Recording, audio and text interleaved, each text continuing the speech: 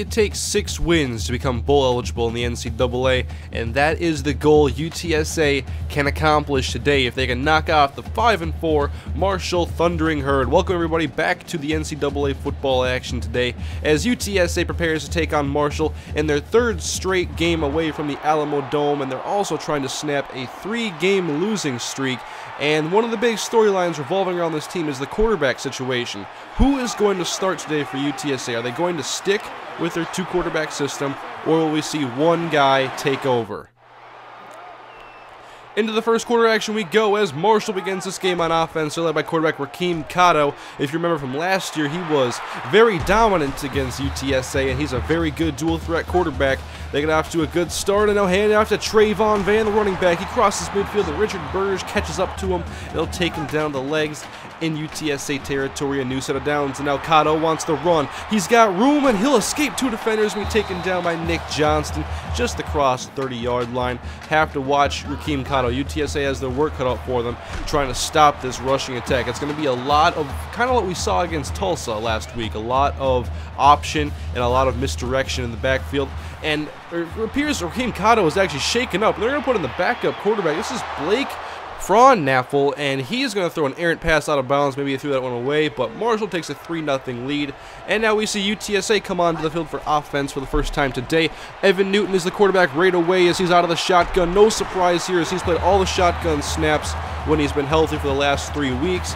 And UTSA goes 3-0 in their first drive, and now Marshall with the football again. Handoff to Wilkins out of the jet sweep. A lot of what we saw against Tulsa, like I said. 3rd down and 1 coming up now. Rakeem Cotto out of the shotgun. Trayvon Van to his left. He'll run option left side, and no one accounts for the quarterback within the first couple of yards.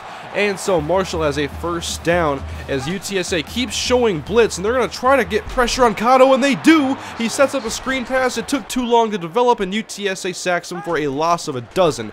Now a handoff to Trayvon Van. Great blocking into the second level, and he shoves away Kyle Nichols. Get out of his way.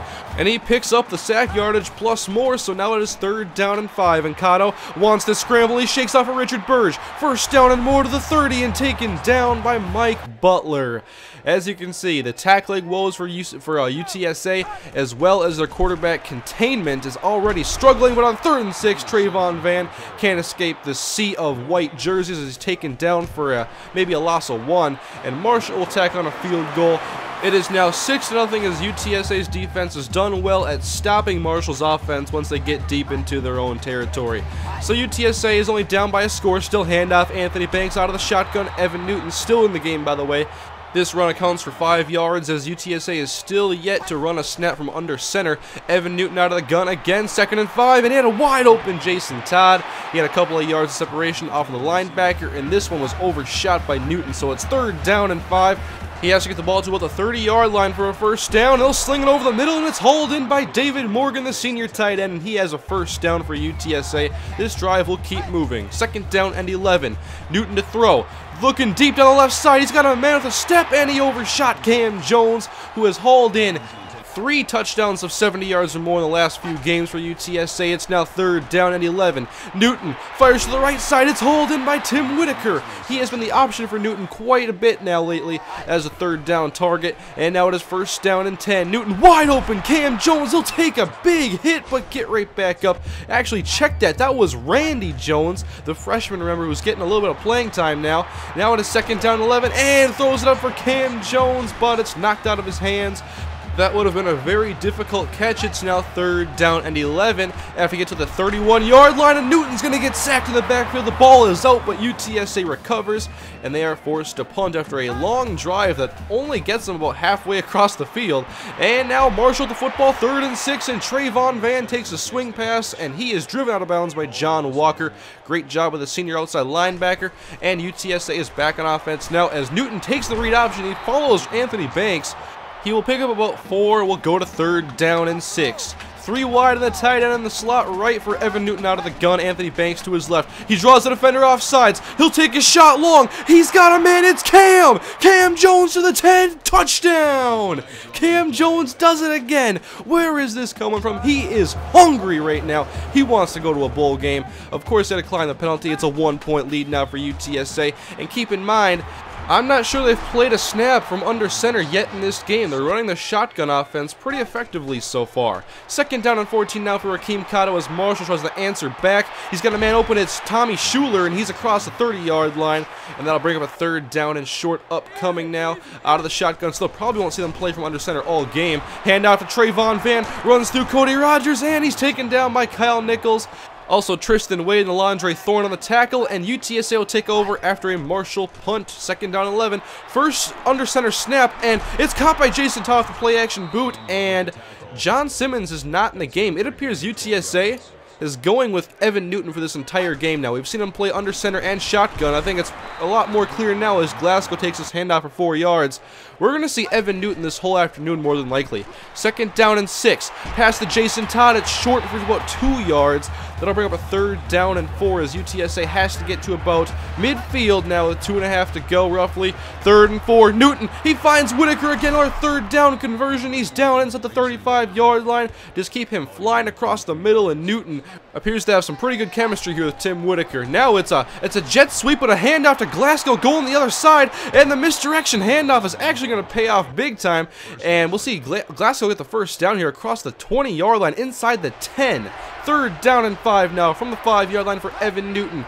He has twin tight ends and 2 receivers left. He'll stand in the pocket now. Evades pressure. Moving to his left now. And he's taken down. No options for Newton. Wanted to play it safe. Good job to not throw a dangerous throw into the end zone. They'll take the 9-play, 56-yard drive capped off by a 28-yard Sean Iano field goal. 10-6 Roadrunners with a little over a minute to go in the first half. We'll see Rakeem Cotto try to take back the lead from Marshall with a little bit of time to go before halftime. 2nd down and 10 now. Cotto to the outside. It's wide open. Evans across the 50, and he's taken down in UTSA territory, and so they're in business now with 1 timeout and 60 seconds to go.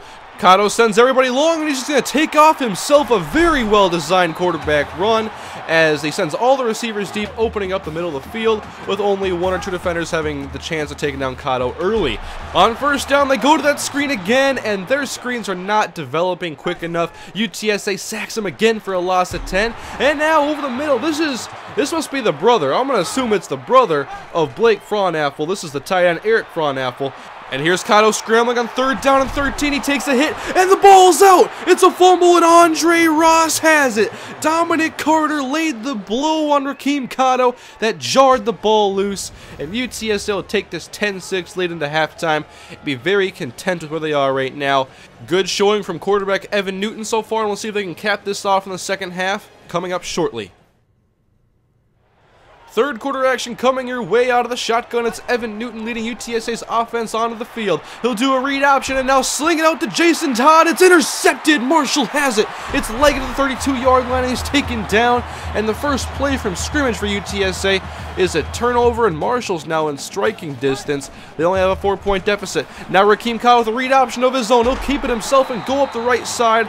Nobody home for UTSA, and he gets about 12 yards on the carry as Marshall is now inside of the red zone. It's 3rd and 7 after you get to the 10-yard line. Cotto, end zone, has a man and overthrew him. He had Jazz King working on Darian Sterling, and that was an inaccurate pass by Cotto. It's 10-9 after a 3rd field goal for Marshall.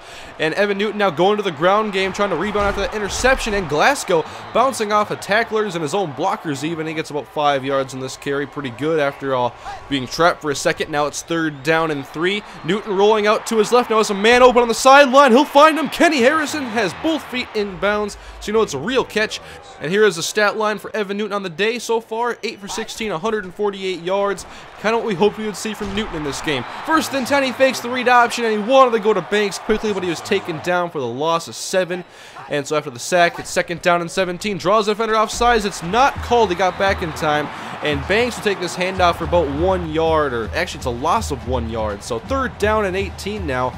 4 wide for Newton after cross the 45-yard line of Marshall for a 1st down. And Newton standing tall in the pocket, rolling out to his right. He'll throw to the sideline. He has a man, and it's overshot and incomplete, intended for Tim Whitaker.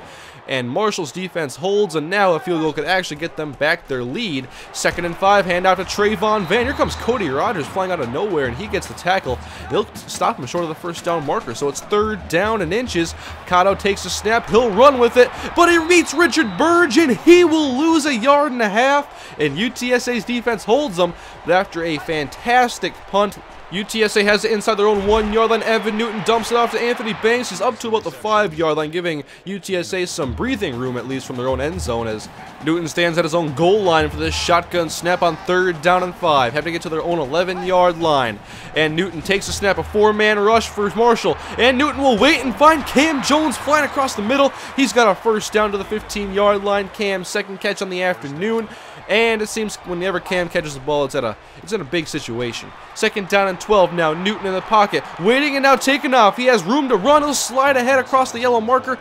That is good for a 1st down to about the 25, 26-yard line, but now it is 3rd down and 10. Trips left for Newton as he takes a shotgun snap. He'll fire to the left side, and it's incomplete, intended for Cam Jones.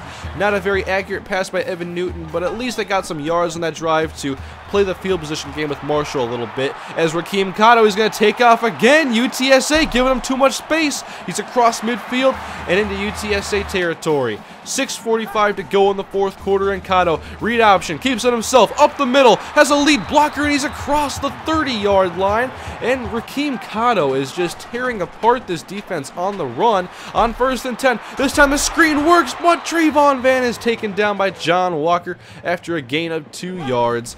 And so the 2nd down and 8. Cotto standing in the pocket, only a 4-man rush. And Cotto's now going to scramble, and he's taken down at the 35. He's sacked by John Walker. It'll be 3rd down and 12 as they're on the edge of field goal range. They do have a strong-legged kicker, but they hope they don't have to use him on this drive, as Raheem's pass is well out of bounds. That was inaccurate. So send out Justin Haig. He's 3 for 3 on the day, and this is a 52-yarder. The kick is away. It's sailing towards the uprights, and he drilled it. He may be kicking those on Sundays. That was pretty impressive. That gives Marshall a 12-10 lead, as UTSA's defense is doing a great job of playing damage control after Marshall gets some big gashes on their own side of the field. We'll see Danny Moss now on the ensuing kickoff, and he's up past the 30, but he's tripped up. He had open space, but luckily someone was able to trip him up, and now it's UTSA ball up with their own 35-yard line. A handoff goes to Anthony Banks out of the gun, 5 yards ahead, and now back under center. Handoff to David Glasgow, up the middle. Richie Battle leading the way. He gets about 4 yards. So 3rd down and 1. We'll see if UTSA sticks with the ground game, as Battle is still in the game. A tight end left. Handoff Glasgow. He'll go to the right side where there's a little bit of space, and he gets the 1 yard necessary. And UTSA will keep this moving with 4:46 to go in the 4th quarter. New set of downs, and Newton fakes the handoff to Glasgow on the play action. He'll lob it right side deep, and Jason Todd comes up with it. What a catch by the tight end. That pass was dangerous. It was in traffic. We'll see another look at it here. Here is a throw by Newton, and it's just over the arms of the defender, and you can see how close this one really was.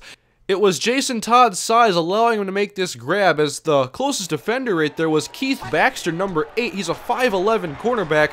Big mismatch when you look at it that way. 1st and 10 now. Newton scrambling out of the pocket, wants to turn the corner. He can't, and he's taken down. And he is still down and shaken up. So enter John Simmons now, as hopefully this injury is not at all serious. He's already been hurt a couple times this year, one for an extended period. As this handoff goes to Glasgow, he'll get a few, and now 3rd down and 4 as time is ticking away. Handoff to Glasgow, and he'll go outside, and he gets the 1st down across the 15-yard line. Great job by David Glasgow. And we're receiving word that it's Evan Newton having back spasms on the sideline, and they're going to play him. He's going to play through the pain. 1st down and 10. Newton out of the shotgun. He'll stand in the pocket, rolling out to his right now, looking downfield, firing to the end zone. Touchdown! Randy Jones! This kid has come with some big plays lately, and these young freshmen on this UTSA team are fun to watch. Here is the throw by Newton, and Randy Jones in the back of the end zone. Right foot is down, put 6 on the board. board, please, as UTSA is going for the 2-point conversion to make it a 6-point game. Newton, he has a man, it's sitting down. Kenny Harrison, he makes the catch, and it's 18-12, a low-scoring game for two offenses that love to run out of the shotgun. Kind of surprising. 2:05 to go in the fourth quarter as Cotto wants to take off. UTSA playing pretty soft, not giving up a big play, but they're going to give Cotto the first down. Now on 1st and 10, it's Trayvon Van tripped up ahead of the first down marker, a gain of 9. Marshall's great on their own side of the field, but it's when they cross the 50 when they start having problems getting those first downs, and once again we're seeing it here. This pass is errant and out of bounds, and it's 4th down and 1. Now Marshall is going for it. Cotto, handoff Van, he's got the first down, and he's taken down at midfield now, and we'll see if Marshall gets their offense going now that they're on the other side of the 50-yard line. 2nd and 10 for Cotto, in traffic, and the pass is caught by Tommy Schuler. That was an extremely tight window. I'm not sure how he fit that one in. We'll take a second look at it. As you can see, there's only one receiver on the right side, but everybody's running that way, and he fits in right behind the head of Nick Johnston. Luckily, Tommy Schuler's standing right there in front of the UTSA defenders. Now it is 2nd and 12. Cotto with a screen to Van, and Dominique Carter, the sure tackling middle linebacker. He takes him down for a loss. It's 3rd down and 16 to go. Under 1 minute to go in the game as Cotto from his own 45-yard line stepping up and looking to take off. No, he's sacked in the backfield. It's a loss of 4, and Ashad Mabry takes him down. It's now 4th and 20. Perhaps the last shot for Marshall in this game. They need to get to the 20-yard line. Cotto's got to go along with it, and he'll go to Wilkins, and it's dropped. Incomplete. UTSA takes over on downs, and they'll line up Evan Newton under center in the victory formation, and it's going to be all over, folks. UTSA is officially a bowl-eligible team at 6-4 on the season. We've seen this program develop over the course of the last 2 and almost 3 seasons overall, and UTSA has now improved to a 6-4 team after going 3-9 the previous 2 years. All the hard work, all of the recruiting, all of the player development, it's now paying off as UTSA may be celebrating the end of the year in a bowl game. They're now bowl eligible. It does not mean they're going to go to a bowl game necessarily. They want to get some more wins for insurance, obviously, but they have the 6 wins necessary, and now they can rest up and enjoy this victory and this accomplishment before they take on Tulane in week 13. If you guys would like to see the bye week as a recruiting video, I can post that next episode, or we can jump right to the Tulane game, so let me know in the comment section, guys. But thank you for watching. We'll see you next time. We're bowl eligible, baby!